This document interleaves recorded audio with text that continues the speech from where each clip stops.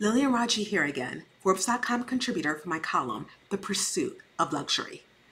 This is the last of my four-part pre-Art Basel Miami series, preparing you all for what's ready to go down next week. Let's now talk about where to savor, sip, socialize, and be seen while you're in town. This Art Basel Miami Art Week, I'll be indulging my palate at some of the city's most talked about dining events or restaurants and teasing your palate with a sneak peek into the culinary experiences shaping the week. Those on my calendar I've RSVP'd. Yes, please.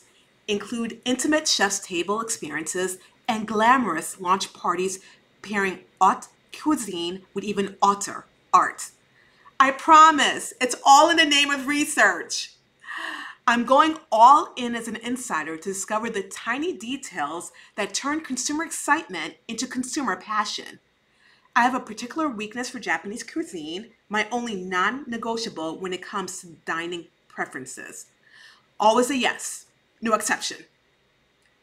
During my gastronomic tour of Lima, Peru, which included stops at world's 50 best restaurants mainstays like Central, Cajole, Rafael, and Maita, I was certain Astrid de Gaston would claim my top spot.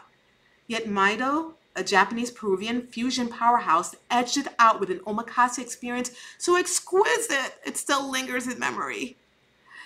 Which is why restaurant Queen Omakase is on my RSVP list for Miami Art Week, as is a secret spilling interview with its Japanese-Brazilian sushi chef, Max Kamakura. I wouldn't call myself a foodie, but my hobby of booking reservations at Michelin and the world's 50 best restaurants whenever I travel should give you confidence in my perspective. In the meantime, I promise to come with an open palate, so all the others on my RSVP positive list.